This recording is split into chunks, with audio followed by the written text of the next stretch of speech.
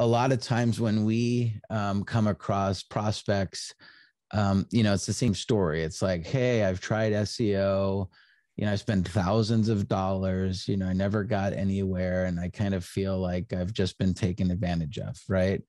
And so what I wanted to do is I wanted to write a book just to kind of stop that pattern.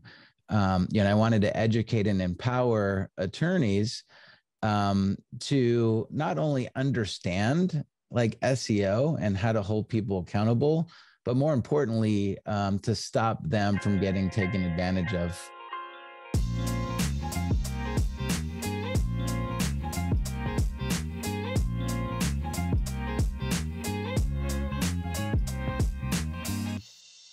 Hey everyone, welcome back to Answering Legal's Everything Except the Law podcast. As always, I am your host, Nick Werker. If this is your first time tuning in, this is the podcast where we share expert advice on all the parts of running a law firm that attorneys weren't exactly trained for back in law school. Now, today on the podcast, we'll be diving back into one of my personal favorite topics, which is SEO. And my guest today is someone who is extremely knowledgeable and passionate about that topic. He spent the last 2 decades reverse engineering the Google algorithm, and this past summer released a book called Firm SEO, in which he shares proven strategies that he's used to earn more than $500 million in new cases for his clients. Jason Hennessey is with me here today. Jason, it's great to talk to you. Hey, Nick, thanks so much for having me on the show, man. I appreciate it. Yeah, I'm excited. Like I mentioned, my first love was SEO. So for those who aren't really familiar with that, can you let us know more about yourself and your SEO background? Yeah. So for those that are listening that doesn't know what SEO stands for, it's just search engine optimization. Started in the late 90s. I'd say like 96, 97 is kind of, but I don't think there was actually a term called SEO back then. It was just called getting traffic to a website. And I think the term was coined in maybe 99. I started in 2001. So I've been doing this for most of my adult life. And I've been in the legal marketing space since about 2008, working with attorneys from across the country, from all different practice areas, from mass torts, personal injury, criminal defense, et cetera, et cetera. And so we have an agency. It's called Hennessey Digital. We're about 130 full-time employees, and we work with some of the largest law firms in the country. That is a lot of employees for an agency. So, I mean, kudos. That's impressive. Thank you.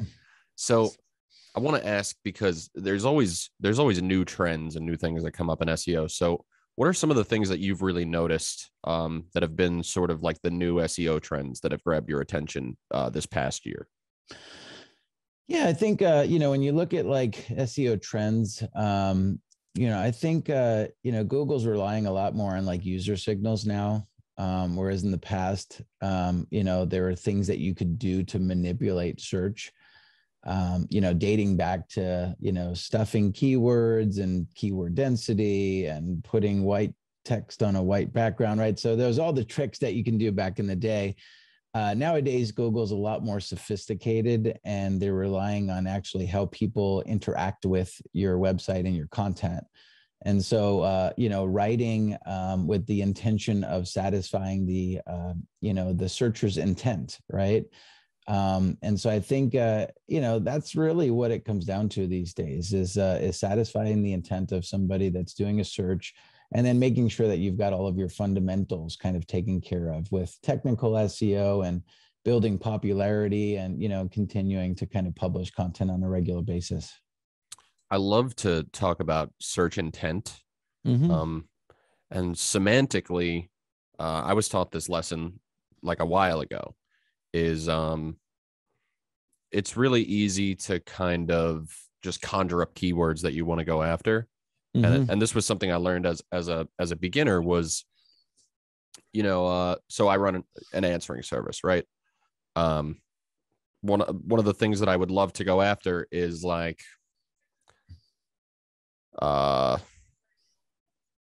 legal answering, right?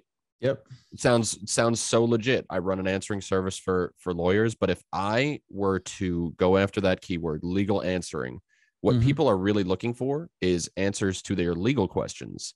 And so Hmm. if I were to purposefully optimize my website for that keyword and start ranking for it, people would come to my website and ask me all sorts of questions that I'm not qualified to answer. Sure. Um, and one of the ways that I learned that was this guy, I went to like a what do you call it? Like a conference, I guess. Yep. And he was explaining that he was in charge of, I think it was getting traffic for Walmart or a big retailer for TVs. Mhm. So he goes, he does a bunch of research, and he says, "Oh my goodness, there's 150,000 searches every day for TV.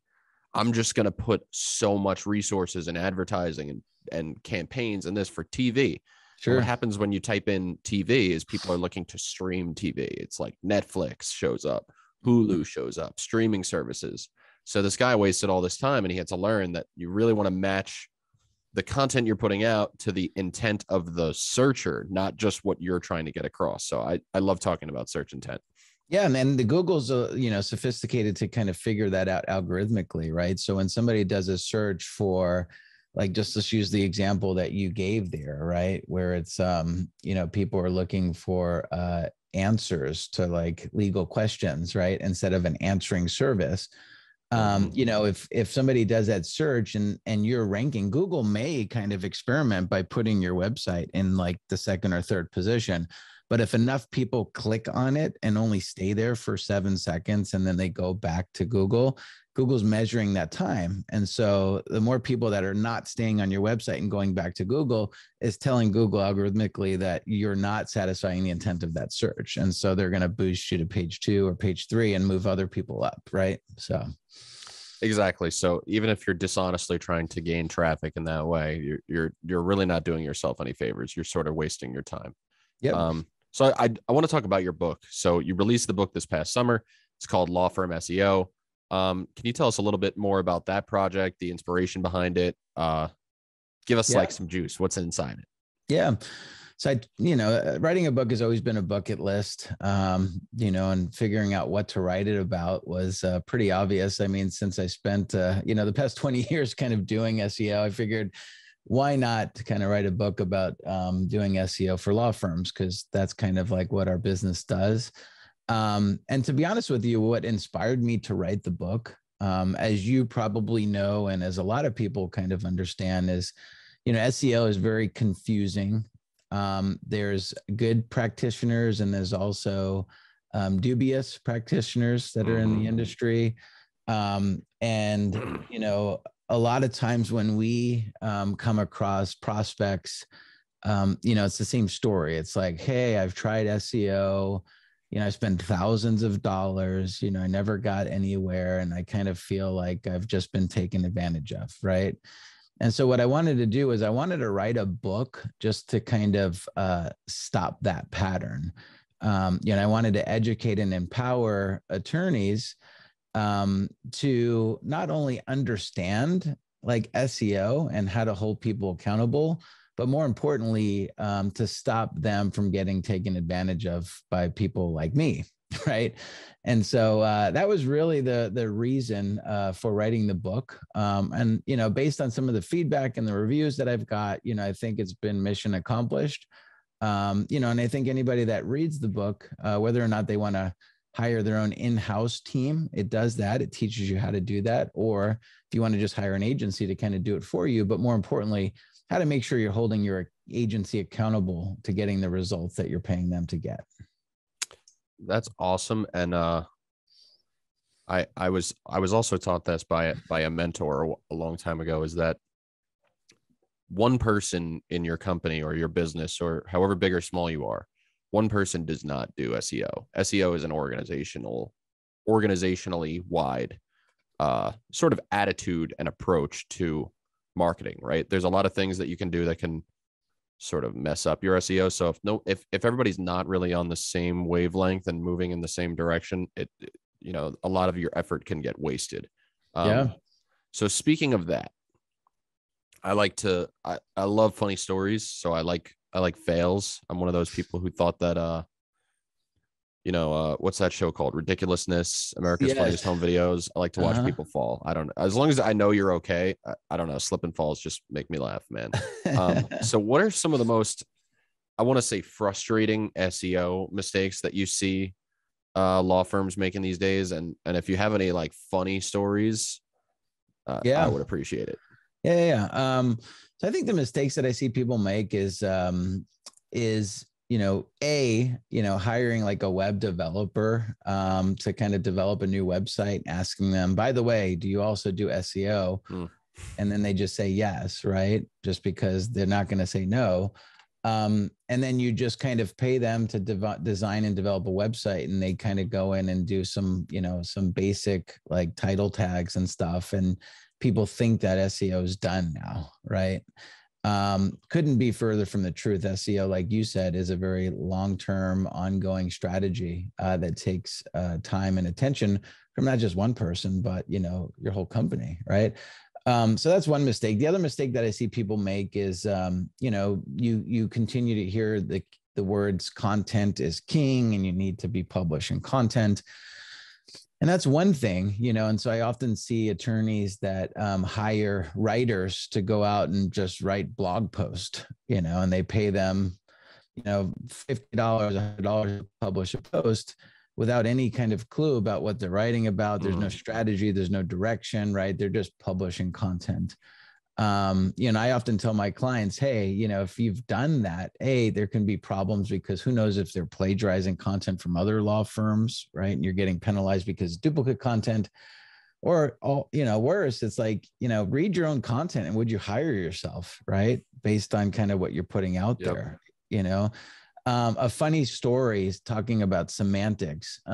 We recently got a lead, which then turned into a client for one of our clients. And when we went back and we started to, look at the data points and understand, like, how did this lead come to us? It was really funny. So the search term that they put in was ambulance chaser lawyer near me, right? That was the term that they put in, right? Oh, man. They're looking for a lawyer, and so they didn't know what to search, and they typed in ambulance chaser lawyer near me, right?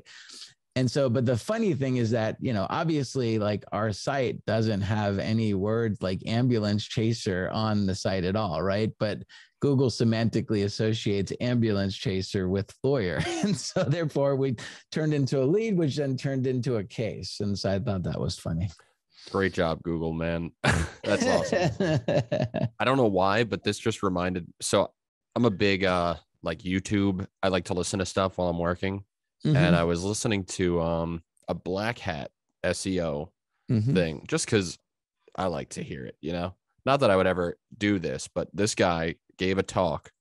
He was Scottish. I don't remember his name, but he had a thick Scottish accent, and I found that very interesting too. It's probably my buddy Craig. Is it? Do you know? Yeah. Oh, well, he's talking about, he was in charge of doing SEO for I forget what chain of hotels. Okay. So he's doing SEO for hotels, and he calls up like the competitor, and he says, I'll give you a free SEO audit, like, just let me check over your stuff, see if your agency's doing any, you don't have to hire me, don't worry about it, I'm just going to do a free audit.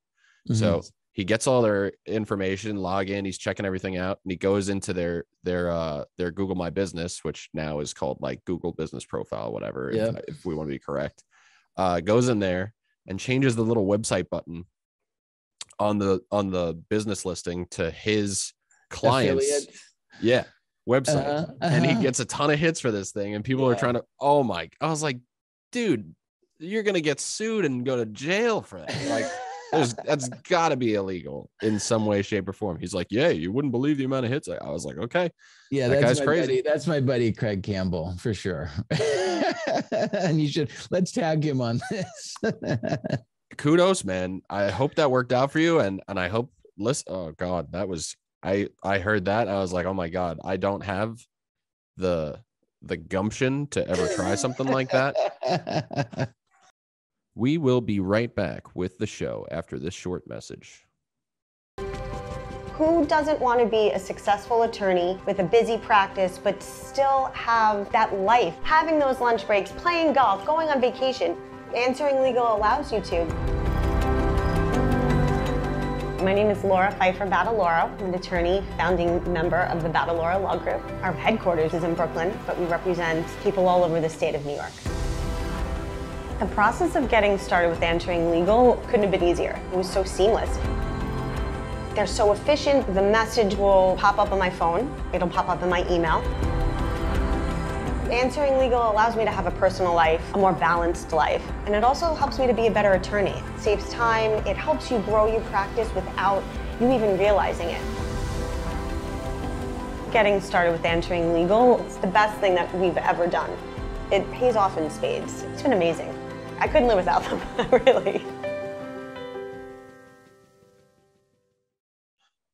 What are some things that lawyers can at least be mindful of to sort of ensure that they're not like setting themselves back in terms of like organic Google presence?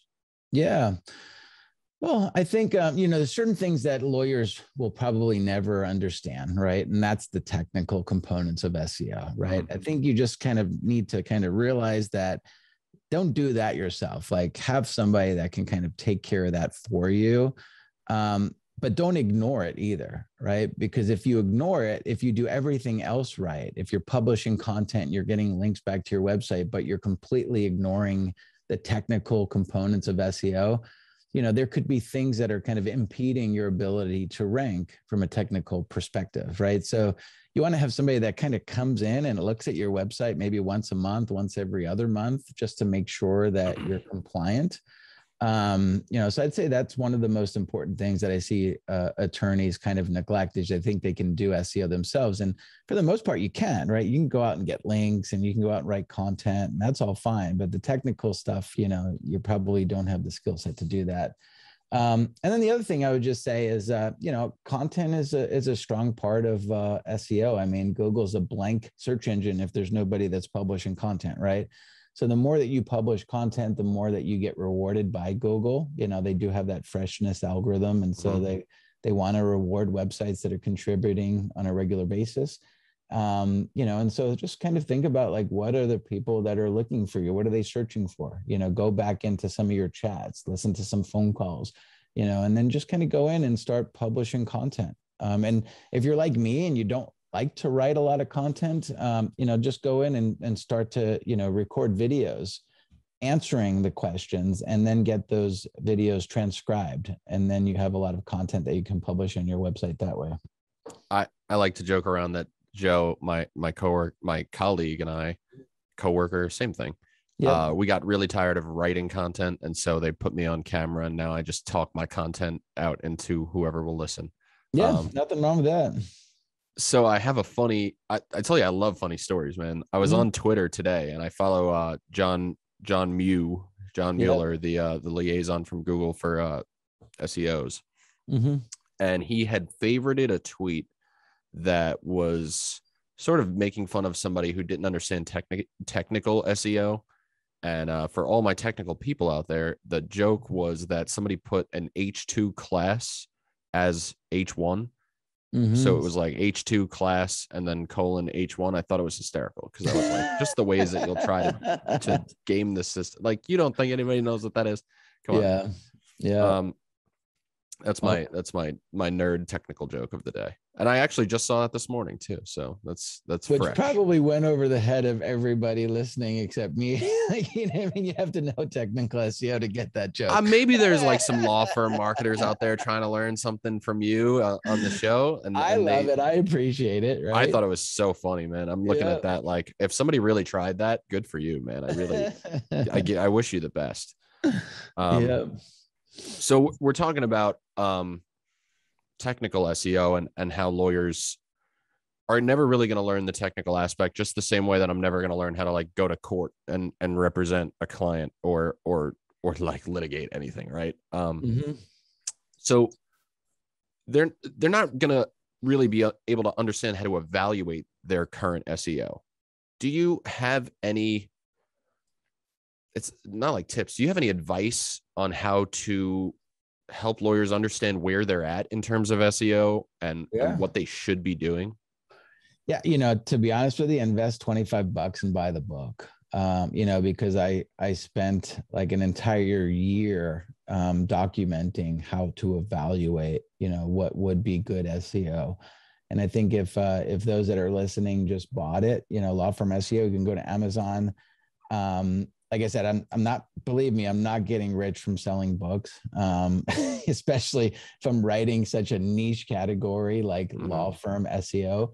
I'm genuinely kind of trying to give back and truly educating and empowering attorneys to make better decisions with their marketing, specifically digital marketing, but also hold those that are doing it for them accountable.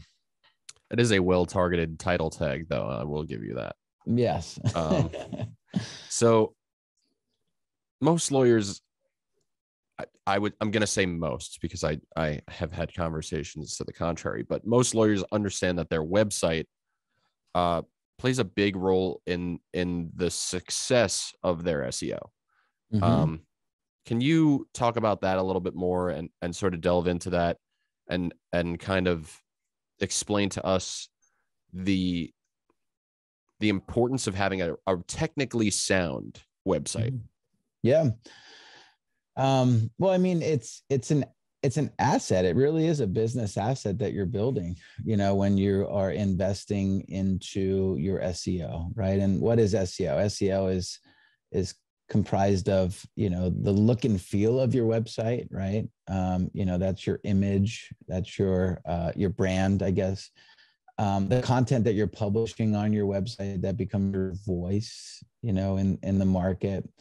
And those that are talking about you, right, online and mentioning you and linking back to you. That's how the website gains popularity. And that's how the content that you're writing and the image that you have starts to get more views, is by those that are kind of talking about you online, right? And the more that you continue to invest in content and building out your popularity by getting others to talk about you, the higher your website starts to rank for some of the terms that are important to your business, the more phone calls that you generate as a result of those activities, right? And the more business that you get as a result of it.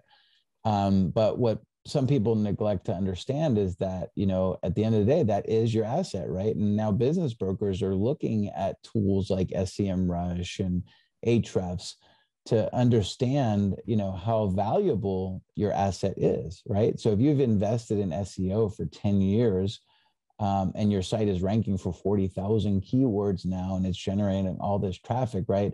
That just makes your business that much more valuable when you go to sell it, if you do try to sell it too, right? So long-term, it's an investment, but it doesn't, it's not something that just happens in a month, right? It's like, if you want to be healthy, right? You don't go to the gym on Monday and eat healthy on Tuesday and be like, I'm done, I'm healthy now, right? No, it's just it's a constant thing, right? Yeah. So I ate Thai food today for lunch, so I'm not feeling healthy. I'm supposed to be like working out, building towards, like my summer bod goals. Summer bod, right? It's not working out for me, man. It's not working out. I like that analogy though, right? Is like all the work that you do on your website sort of gets, positive work, right? We're talking about like white hat, white glove type stuff for lawyers. But you sort of bank it away, right? And the more you store in the bank, the bigger the account gets, and the more you can rely on it in the future. Yeah. So we were talking about this just before with freshness, right? And I think that freshness is a component of what content marketing is about when it as it pertains to SEO. But they've been saying this for a decade now. Content is king. Is that still, do you still buy into content is king when it comes to SEO? And if so, is blogging still one of the main driving forces of that for law firms? Yeah. Yeah. I mean, some of the biggest case studies that we have are those of which that really invested heavy into content. For example, we work with Ben Crump He's a civil rights lawyer. He represented the families of George Floyd and Trayvon Martin, right? And I knew that sounded familiar to me. Yep. And so about 2 years ago, he didn't really have an SEO strategy, right? He had a website that had maybe like 15 pages of content, right? And we started to go aggressive, and we started to publish 400,000 words of content every single month. And we weren't using like any AI at all. We were like handwriting all of that content each and every month. Fast forward 2 years, now the site ranks for like 40,000 keywords. It has an SEM rush value of like $8 million per month. And, SEO is really theoretical or practical, and we like to look at the practical side of SEO based on some of the case studies that we've developed. And that right there just kind of proves, that's just one case study, but that proves that content is king, right? If you do it correctly. With regards to blogging, I think blogging is more of like a term from like the 90s. It's okay to blog, but blogging isn't, that used to be how you basically update like a WordPress, right? Because WordPress was originally kind of like a blog, right? And if you wanted to publish content, you had to publish a new blog post, right? Nowadays, it doesn't have to be in the form of blog. If you set up your website correctly, you can have an FAQ silo where you're writing FAQs.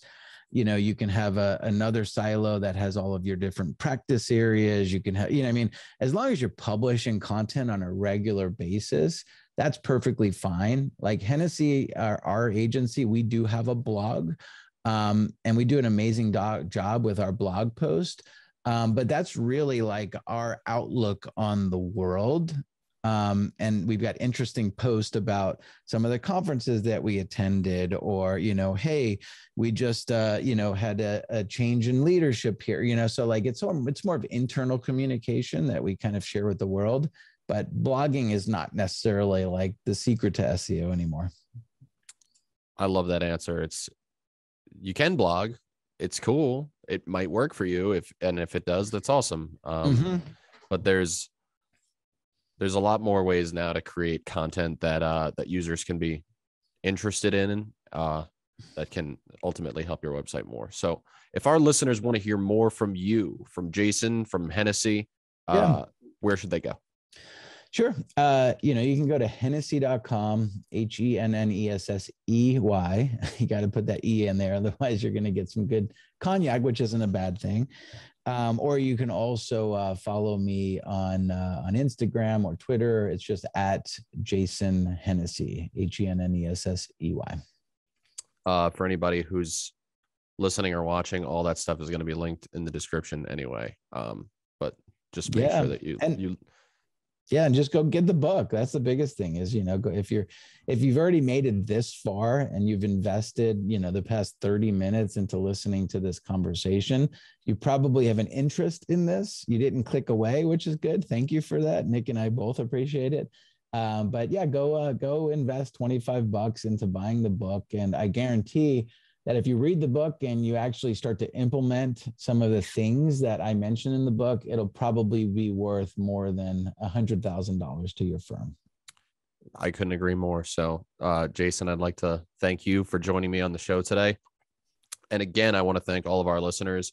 We hope you enjoyed this conversation, and we will be back with more episodes of Everything Except the Law in 2022. That sounds crazy to say out loud. Be sure to check out previous episodes of our show on Apple Podcasts, Spotify, Anchor, and the Answering Legal YouTube channel. See you next time, everyone.